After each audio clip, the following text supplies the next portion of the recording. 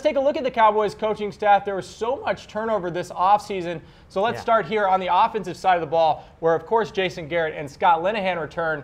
On the right side of the graphic, you see a lot of new faces in the positional coaching spots. These are a lot of Linehan's lieutenants. Gary Brown came back. There was interest from the Raiders in having him go join, be their halfbacks coach. That ended up not happening. Kellen Moore, who I know a lot of the fans don't like because he's a bad actual quarterback, but Brett, we've said this really for months, if not over a year now. Kellen Moore should be a good coach. He's highly intelligent. He knows offenses.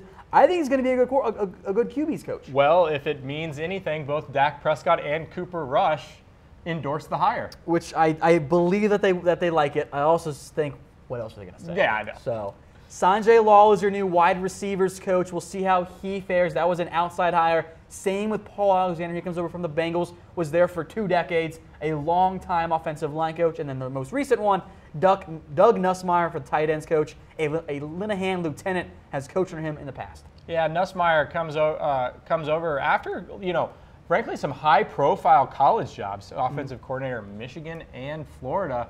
But neither one of those situations went all that well for him. Agreed. Now he's the tight ends coach of the Dallas Cowboys. Let's take a look at the defensive side of the ball. Again, the left side of the screen stays the same. Rod Marinelli considered retirement, but he is back for the 2018 season.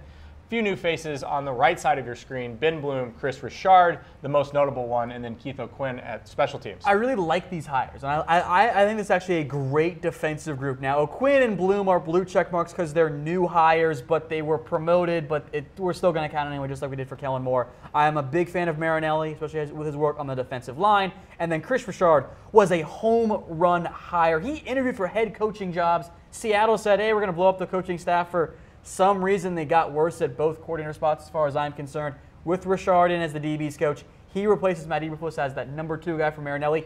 If things go well for the Cowboys and they make the playoffs and they do well, maybe even win a Super Bowl, and Garrett is retained, I think you can see Marinelli retire next year and Richard becomes your defensive coordinator. So, Tom, speaking of Eberflus, he was basically offered the defensive coordinator's job for the Dallas Cowboys. Yes.